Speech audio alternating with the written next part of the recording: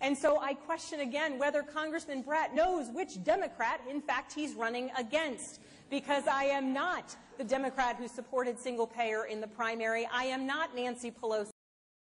And I am not President Barack Obama.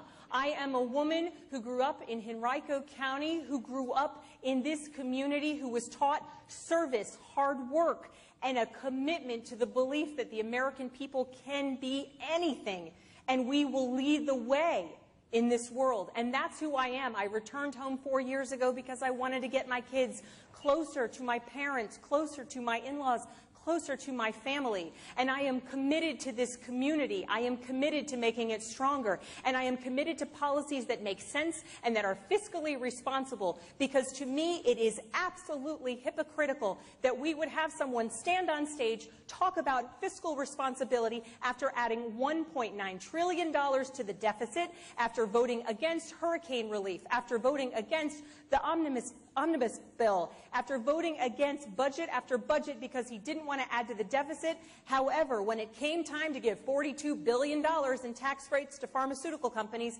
there he was. I want to serve this community. It's the community that made me who I am, and I ask for your vote on November the 6th. Abigail Spanberger is my name.